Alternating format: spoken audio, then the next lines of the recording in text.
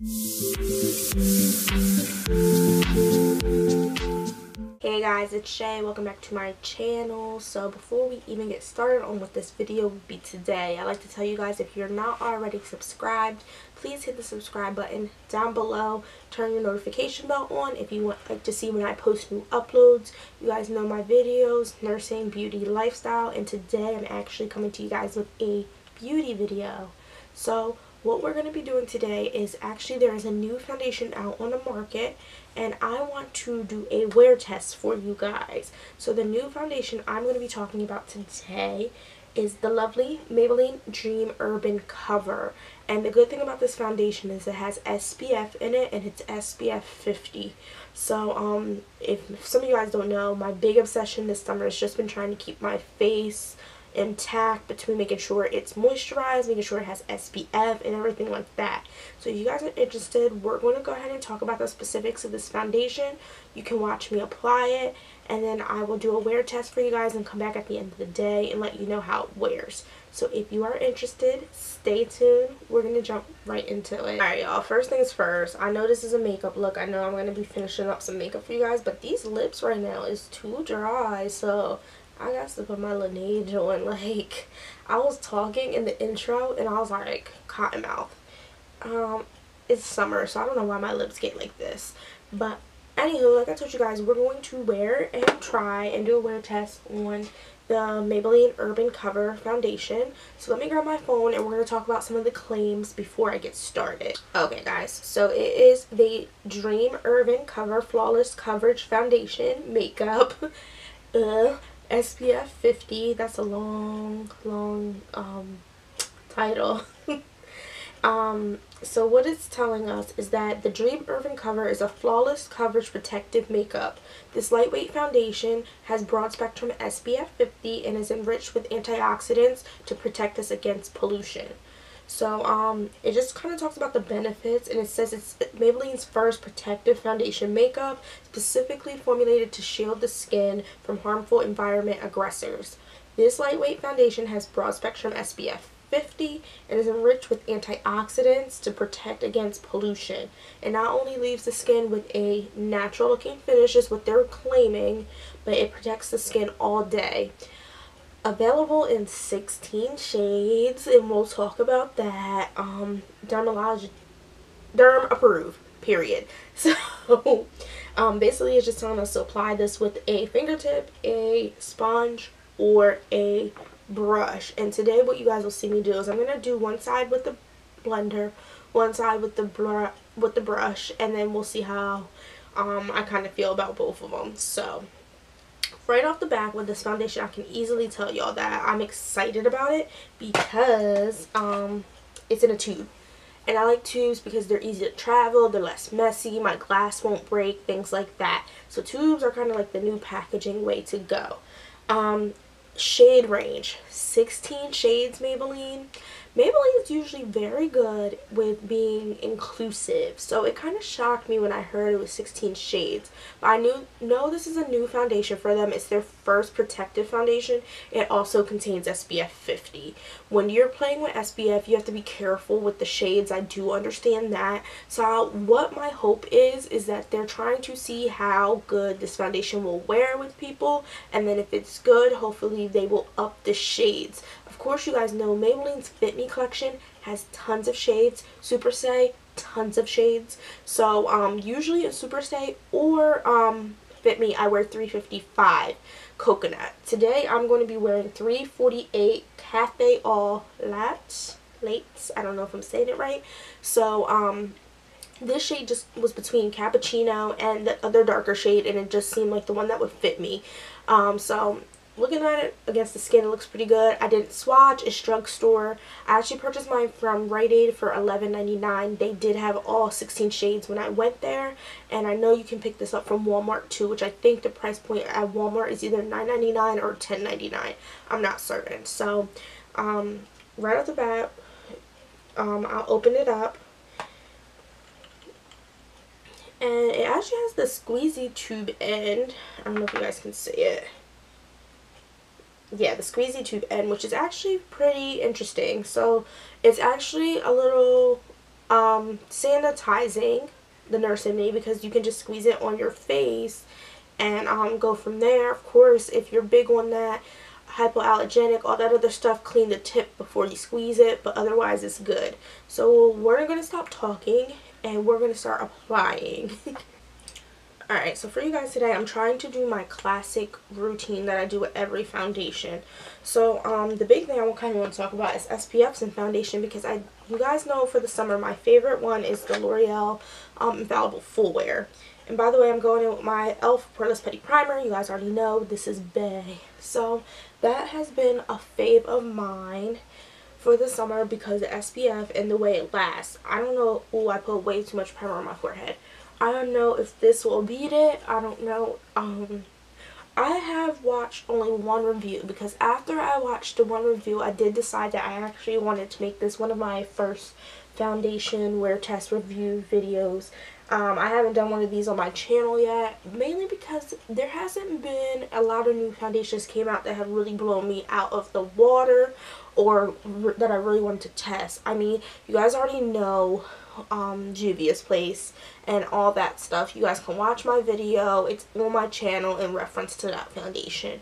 So after that kind of occurred, I already felt like I found the foundations for me that actually work.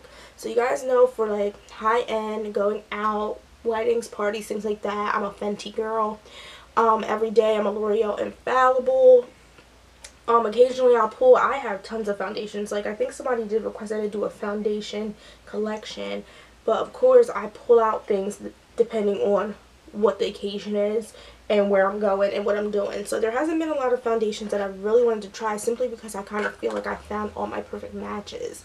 But I'm always down to try something that can possibly be an everyday, especially being of deeper tone and looking for something that'll match a little bit better, because you know we always have to kind of bronze here and highlight here to kind of get everything to look right for us. So that's the thing.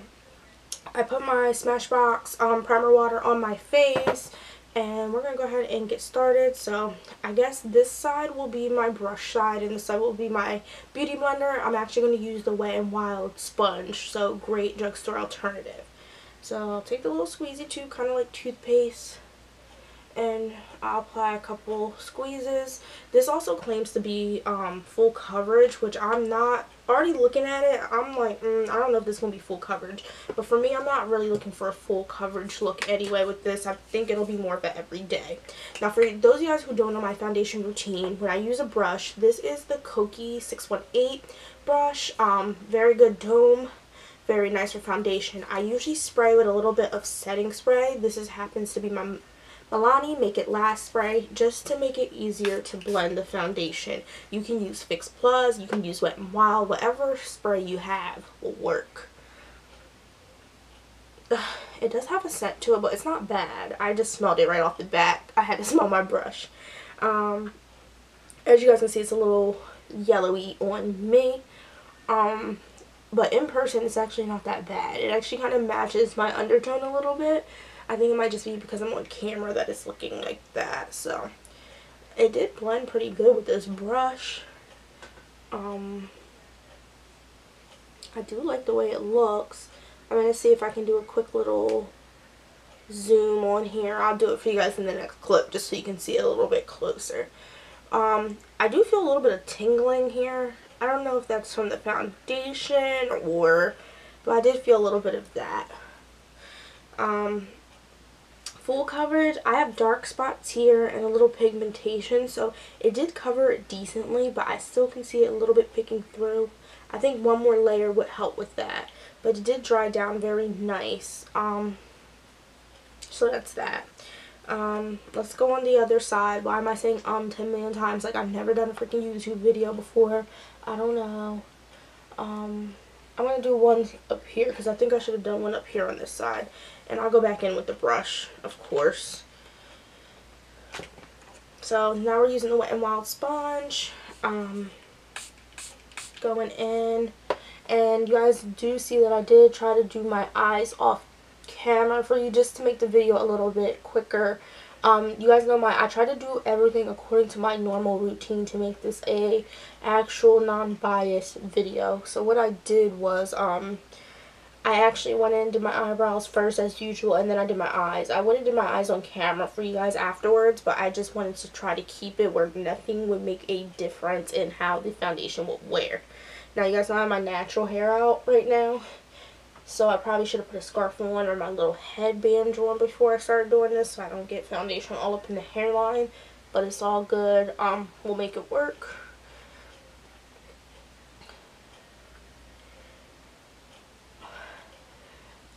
Right off the bat, I think I always like the brush side better because I always apply foundation with sponge. With brush. I hardly apply with sponge, but up in this forehead area is looking a little ashy. So we'll go in there real quick. Like I said, the darker shade that they had looked way too dark for me. And I know I'm a little bit tan, but I kind of got some of my regular color back. So I didn't want to go up a shade.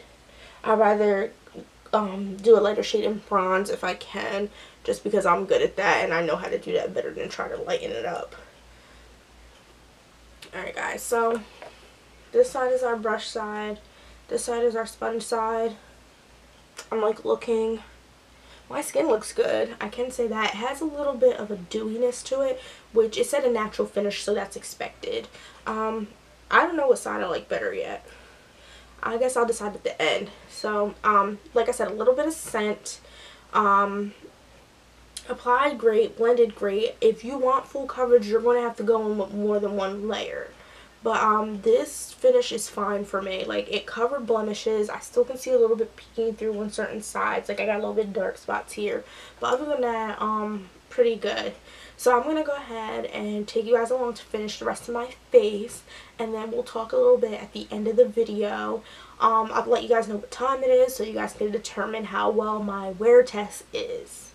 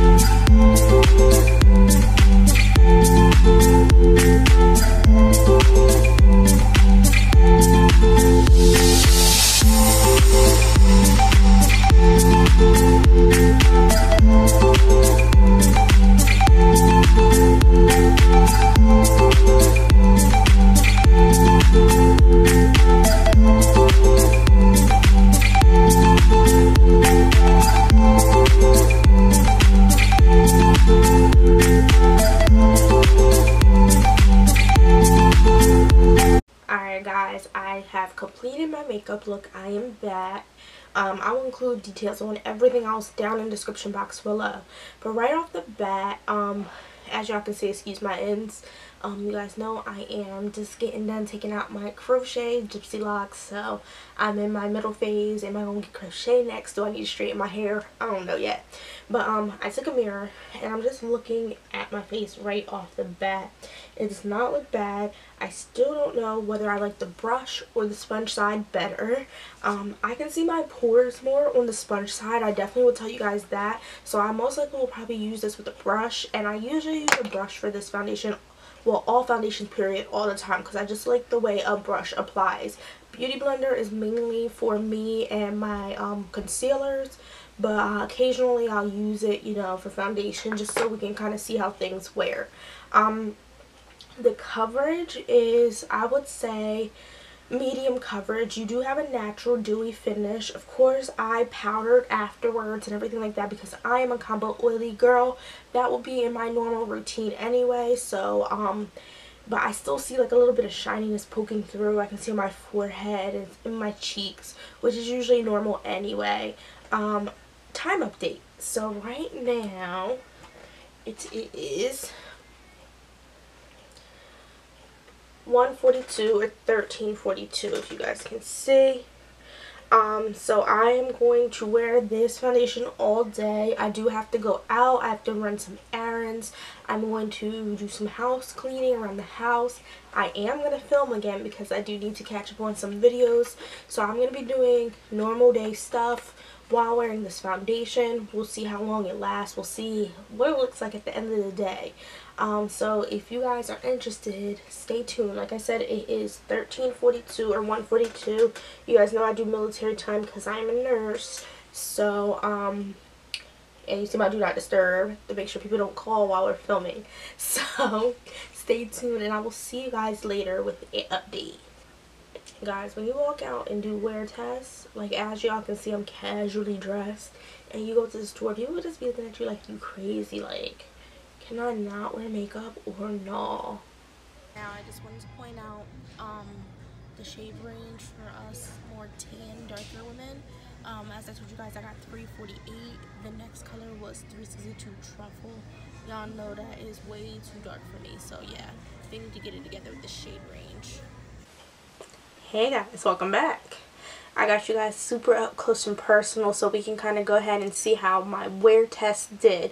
So current time on the clock right now is 8:59 or 20:59 if you guys can see it. So I went ahead and wore the foundation. I think we started at 1342. 2, 3, 4, 5, 6, 7, 8. So about 6.5 to 7 hours of wear, and this is what my face looks like. So I brought you guys closer into me.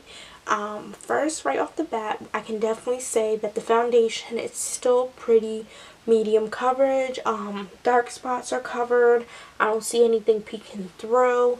One thing that I can say as a con, I did notice, I'm actually going to grab the mirror so I can look again, that on this side of the face there is some breakout.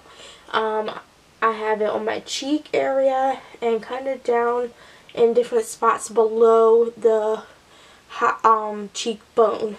Now this is where we come into play, where we got to think about things. So I'm not blaming it on the foundation, because even though this side has that, this side does not have those bumps. So what I'm thinking is, I think if I remember correctly, I used the brush on this side of the face and the beauty blender on this side of the face. So my beauty blender is definitely going in the trash, and that's where I've come to the conclusion, because it wouldn't make sense for it to only be on one side of the face and not the other if it was a reaction to the foundation. So it's definitely probably from my beauty blender. It might just need to be cleaned, it might just need to be thrown out, but that bad boy's going in the trash regardless. Second thing I did notice is my nose is super oily. Now let me tell you guys, when I wear foundation, any foundation in the world, my nose always ends up super oily like this. Mainly because I don't really concentrate a whole lot of primer in that area, and I think it's just the fact that my pores in my nose are so big and it just stays oily. So I don't think any foundation has conquered this oily nose but the Estee Lauder Double Wear Foundation. I have not powdered in the last 7 hours. I have not done anything like that, and as you guys can see, the face still looks really decent. I mean, my makeup's not melting off besides the nose, and I'll just do like a, you guys can see I got a little bit of residue from going over my nose there, but other than that, I put on a receipt so you can see. Still can't see, whatever. But other than that, this foundation really held up well. It's still comfortable. My face is not cracking, so it's not dry. It's still a natural feel. I did get compliments while I was out, so people recognized it. Just to give you guys a gist of my day, after I finished filming, I edited a couple videos. I did go out. The weather here in New Jersey today was about 75-80 degrees outside. So I did ride in the car, windows down, no air conditioner. Went to Walmart, walked around, went to the car wash. So I wasn't doing anything strenuous like going to the gym or anything. But I was out in the weather and like riding with the windows down and no air conditioner on. This looks pretty darn good. I mean, you guys do see there's a little bit of oil peeking out here and like my forehead as always, but like when I do this, unlike the nose, I don't get any foundation coming off, so I think those are just like the dewy areas. This is a natural finish. It does not promise to be matte, so I think overall I am pretty like impressed, especially for it to have SPF in it. I think this will definitely be an everyday. Now if you guys look in the clip earlier in the video, I did, when I went to Walmart, I showed you guys the shade ranges. So not many shades to choose from. The shade up from this, going down deep end, was way too dark, and the one before it was way too light. So I think I got right on the money. It's not a direct connect to my neck, but it's enough where it looks like it's pretty darn natural. So we have reached the end of this wear test, guys. So I give this foundation a thumbs up. I will be continuing to use it, and I can always keep you guys updated on how it's working for me so far.